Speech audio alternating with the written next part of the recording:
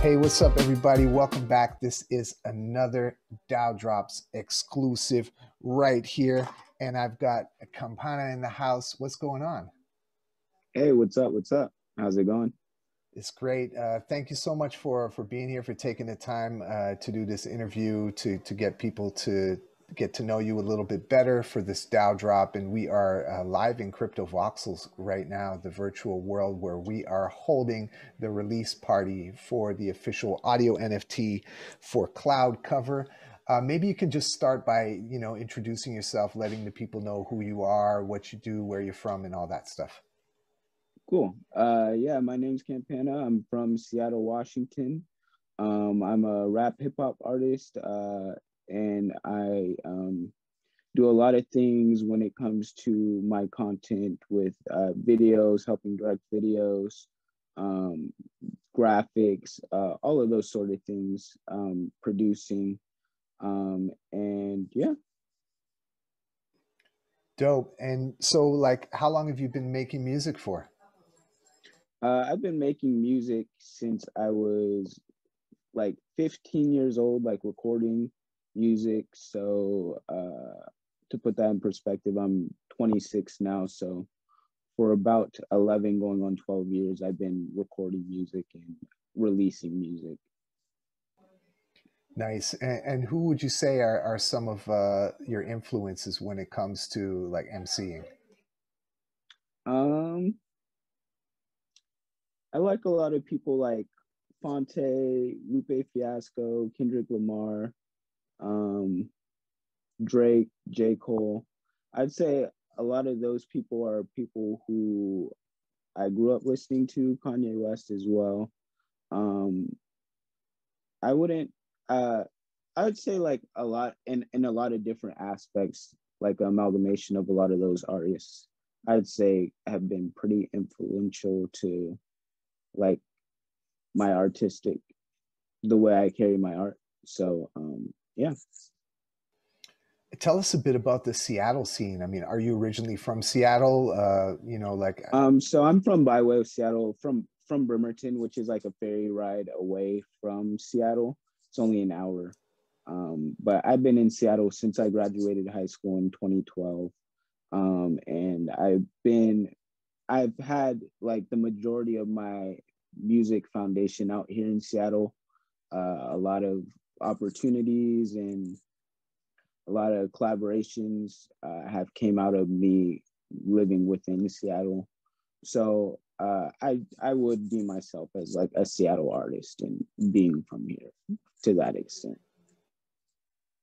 nice. And how would you describe like the hip hop scene in Seattle in terms of like what's been happening over since you've been active in it and sort of your Yeah, experiences? I'd say it's pretty thriving. Like there's a big hip hop scene in not only Seattle, but the Pacific Northwest as a whole. There's a lot of artists from here all the way down from here to Tacoma and even further down to like Portland. There's a lot of artists within like the hip hop scene who have very diverse sounds, very you know, either unique sounds to like, the Pacific Northwest feel or just like, you know, universally like have their own sounds that uh kind of fit outside of the box of the original sound from here. So you'll find a lot of everything within like Seattle's music scene as a whole when it comes to hip hop and rap. Yeah, because Seattle mostly, like most people, associate that with the grunge movement, and Mm-hmm. and like it's we haven't really heard too much of Seattle in terms of hip hop on sort of the global scale and that sort of thing. Do you think that that lends to the identity and the style that's created by the artists in Seattle? Not necessarily. I could say maybe to an extent. Like I said, the sound of Seattle hip hop is very diverse. So uh, I can't necessarily say that it doesn't influence some of the sounds here because it definitely does. But I feel like it has evolved past that genre in different ways of where it's like approached in a more like to a more like national extent. So a lot of sounds you'll hear, you could either tell that the artist is from Seattle, or some of the times, like if since the internet is such a vast culture nowadays, you'll be able to, hear someone's music from Seattle and kind of not even pinpoint their sound to being influenced from here. Yeah, and how would you say that the pandemic has impacted you personally and I guess the scene in Seattle and in general, what's happening with music? Yeah, well, so with Seattle, it's like a very show heavy city. So there's always a lot of shows within the culture going on, like a lot of events that highlight a lot of, artists coming together and collaborating and doing shows. And like there's even like a prominent house party scene out here as well. So there's a lot of house shows that go on. So when COVID hit, all of those things had died down. I used to play in a live band called Cosmos, and we would do a lot of shows. We'd do shows like back in 2017, we did over 100 shows, 2016 and 2017. So that was like a heavy part of, of what we did. So when this pandemic hit, it was all about trying to find ways to stay engaged with your current fan base and current listeners, or maybe just taking that time to buckle down and work on some new material to arise from the pandemic with, to carry on what you've been doing prior to it hitting. Yeah, I think how has it affected sorry. Yeah, go on, Jake. How has it affected your recording process as well? Are you set up to be able to do a lot of the work on your own, or has outsourcing kind of become a new foundation of your process? I still do a lot of stuff on my own because like my producer, he lives not too far from here as far as recording and everything goes. So I've been able to record pretty easily, and I've been able to finish and really work on this album I've been working on. So that's been like the best thing I've been able to do when it comes to this whole pandemic, like being able to record and do everything else. So do you think that, like, the pandemic and the impact, the no more live shows and just sort of the changing of the strategy, do you think that has exposed some of the weaknesses and flaws in the music industry? To an extent, like knowing that that is like one of the predominant ways that artists like sustain their income and things like that, it shows a lot of flaws in like the streaming era we're in. Like there's even like big international acts who are like resorting to like getting funds from their fans in different unique ways, because they're losing majority of their income from not being able to tour. So I feel like that as a whole has exposed a lot of the flaws within the music industry, just knowing that more than like 75-80% of artists' incomes come from being on the road, being face to face, being in person. And when pandemic like this hits, you're not able to do that. So I think that is what a big flaw that kind of people were able to notice from this. Yeah, I think that also is kind of what leads us here as well, right? With exploring releasing music as audio NFTs and this whole blockchain space. Maybe you could talk to us about your impression of NFTs and anything that about the space and your thoughts about sort of the future of this new avenue for delivering music. Yeah. So I kind of first got put on to like NFTs and the whole nature of them as a whole, like back in December. And that was when I got into like NBA Top Shot, which is like a big NFT community with digital card collectibles and things like that. And like kind of just getting versed in that whole universe. And like prior to that, like just starting to become an investor of crypto back in like October, November. So not even that long, but like I feel like within this time frame, which is like a 4 to 5 month time frame, I've learned so much about what it is that crypto is and like how NFTs can, you know, like kind of, you know, open a new realm of possibilities for artists, you know, to earn income, you know, and if it's not that, you know, just collecting things and, you know, finding the value in that just as much as people find in physical and tangible, you know, collectibles and things like that.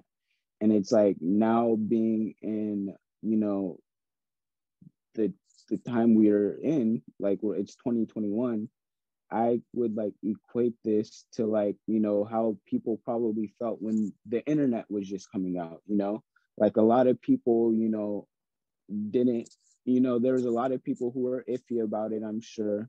And there was a lot of people who like wholeheartedly believed in what the internet could do for, you know, the world. And, you know, I feel like those people who like invested and put, you know, their best foot forward within those markets are thriving today. And so like, that's how I see it now that I'm, you know, older and more knowledgeable and wanting to, you know, put my money into things that I feel like are, you know, important and more tangible. It's like, you know, NFTs, I feel like are, you know, a safe bet of doing so, just seeing how the trajectory of, you know, the whole online infrastructure is, you know, headed. And especially more so with, you know, this pandemic happening and, you know, it kind of like, you know, kicking the gears into like the whole NFT marketplace and things like that.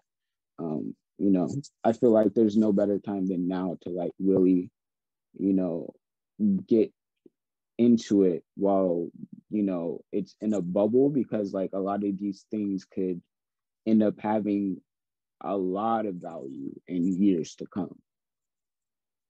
Yeah, that's a great way to look at it, like you know, future forward, right? What are your like? Have you had these conversations with your peers there, like in Seattle and around within your network about like NFTs and having these conversations, and how have people kind of responded to this idea? Yeah, so you know, there's been flack on either or sides. I feel like there's a lot of people who can't really conceptualize it, but like at the same time, like if they see like I'm like usually what, you know, fuels and motivates a lot of people is, you know, money. So it's like I'm letting them know like I'm making real tangible money from a lot of these things that I'm investing in and things like that. And that usually propels them to, you know, be like, all right, let me look into this. Like you don't have to 100% know everything about everything there is with like crypto and NFTs. Like if you just know the fundamentals of, you know, putting money into something, it could drop at one point, it could rise at one point. But if you look at it as long-term investments, or if you have price targets and things like that, you know, you'll be set and you're in a good position to earn money, versus where like USD has become a depreciating asset since its inception. It prompts a lot of people to look into it. And there's been a lot of, you know, flack about like the amount of energy consumption that NFTs and crypto as a whole has and things like that. But I also, you know, feel like that's a big like fear-mongering tactic that a lot of, you know, big mass media is utilizing, because it is a decentralized platform and it's it thrives off of community ownership. And that's something that's inherently against capitalism, and that, you know, devalues the US dollar.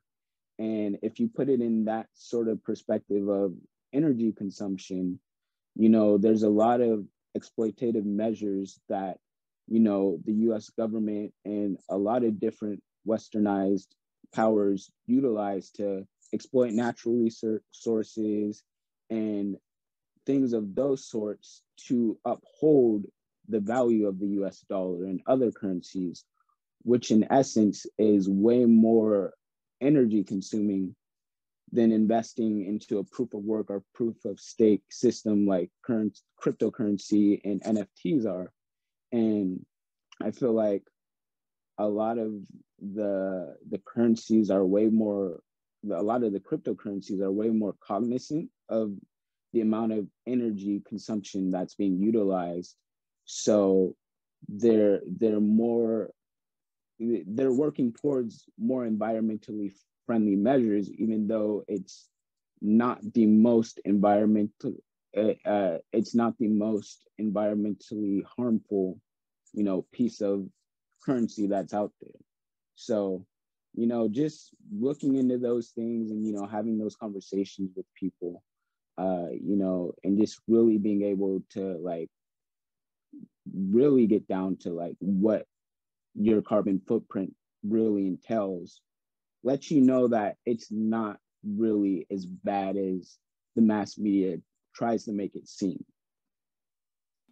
Yeah, those are good points, and having these conversations, I think, are important. You know, and particularly off of the social media platforms, like having these Yeah. conversations one on one with people. Let's dive into the music now. Tell us a bit about Cloud Yeah. Cover and you know what the song is about, who produced it. Give us a little information about the song. Yeah, so the song Cloud Cover, it was produced by one of my good homies, Jaga. I've been making music with him pretty much since I started making music back in high school. And over this past year, I feel like for me, it was a lot of growth, a big, heavy radicalization period for me. And just, you know, just been reading a lot, studying up a lot on, you know, what, you know, the true essence of capitalism is, and, you know, different measures and different systems that support the most marginalized communities like communism and socialism and things of that sort. And so like just developing my political compass that has been, you know, aside from westernized media and their narrative of what capitalism is, and studying into different societies, different countries that have been vilified by the US for as long as I've been alive and prior to then, and just seeing how heavily propagandized us as a community have been, has like inspired me to like research into these other communities and really see like what their measures are of socialism and communism is for myself, and seeing that these are actually measures that support all people and things of that sorts, and looking into different African countries and seeing how like programs and initiatives like AFRICOM and how the CIA and the FBI do all sorts of things all over the global South and Africa, you know, really, you know, piqued my interest and had me starting to pay attention to a different extent of how everything in the world operates. And so that's what the song Cloud Cover kind of touches on, just a lot of those things that happen within like our world and how the US empire thrives and how everyone is like made to believe that voting will change the material conditions of the people within our society, when those things have never really held that weight as long as, you know, the electoral system has been around. And so that's pretty much what Cloud Cover touches on. And yeah. Is this part of a larger project, like an EP or an album, or is this kind of a standalone single that you just were exploring these themes, or where are you going with the overall art? Yeah, this is just a standalone single. This is a single that I wrote like last August. I have a couple other singles that I'm going to drop throughout the course of the year, but there's probably one more single in general that I'm going to drop prior to my album that I'm dropping within a couple months. And the album is which I shot a whole short film behind it. We just got wrapped up with the filming for it. And that's going to be dropping alongside the album. So yeah, this is just a standalone for the most part, yeah. Are you working with Jaga on the album as well, or is this also kind of a one-off on that front too? Not on the album. He has like some minor vocals, background vocals on one of the songs, but like this whole album I worked on with one of my homies, Tyree. He is like the main executive producer alongside P. Cruz, and we've been working on this for the past 2 years. So like, it was a perfect time. Like, it was a blessing in disguise for quarantine to hit, so we could really lock in and, you know, buckle down on finalizing the project and everything. But I do have more things in the work with Jaga, just nothing tailored to this album that's coming out. Is that Tylee from All Star Opera? No, his name's Tyree. So it's Tyree. Sorry, I thought you. Yeah. My bad. Oh, no worries. Go ahead. Oh yeah, is there anything you can share about the artwork for this for Cloud Cover, and you know who you're working with, and you know how it came about, and the concept at all? Yeah, let's see. Yeah, so for the Cloud Cover artwork, I did that with my homie Ben Wade. Actually, I've never met him in person, but we worked on a couple cover arts together. But pretty much the cover art showcases like just me like writing in a composition book, like electricity and flames coming from the pencil, and like has me like it looks like in outer space and things like that, which I think super cool. And shows like pages coming. It's like very like comic book-esque. And I feel like Ben's his art is so unique. I rarely see like people like take like that sort of approach with their art. And he's just been getting better too, like ever since I started working with him a couple years ago. He's really been able to like hone in on his style. And like now he's starting to get into motion graphics. So like there's going to be a motion piece as well that's minted within the NFT package that I'm releasing alongside Cloud Cover. And just other little things as well that we're working with on different little projects coming within the near future as well.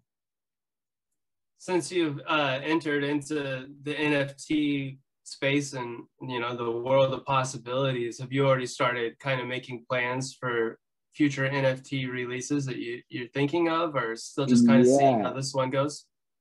Yeah, so I've been thinking, like trying to figure out, because I know you know, I have this short film coming out with the album, so I've been trying to find ways how I can like, because like for example with NBA Top Shot, they're digital cards, but they're called moments. So they have different moments of different plays that are highlighted from different games throughout the season, last season, depending on whatever series the cards are. So I've been thinking of like trying to do like my own little moments for like different scenes of like the short film, and like having those minted as like ways for, you know, people to own that sort of collectible and things like that. So I'm still, you know, thinking as a whole, like how I want to package things, but I definitely want to go about, you know, doing some of those types of things for when that album comes out.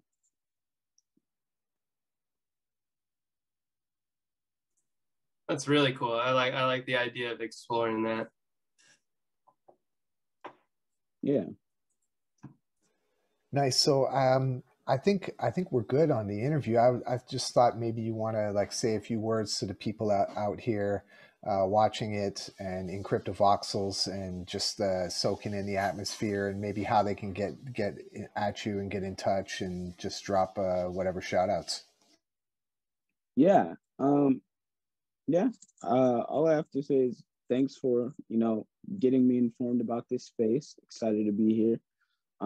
If you guys wanted to stay tuned with my upcoming releases as far as the short film and the album coming out, you can follow me at Campana Zone on Instagram, Twitter, YouTube, and my website, campana.zone. I'll be releasing the short film and the album on that front. And, you know, just keeping posted there for more, you know, NFTs to come. You'll be in the right place. Nice. Thanks so much, Campana, for joining us. Cloud Cover is the name of the NFT, and you can get it. It's up on the wall somewhere, left, right side. You'll find it in the venue. You can connect with Campana there. We'll have all the links, photos, and all that kind of stuff, and we'll be playing music from the man himself in the venue. So thank you so much for joining us for this DAOdrops interview. Really appreciate your time, and looking forward to this. All right. Peace.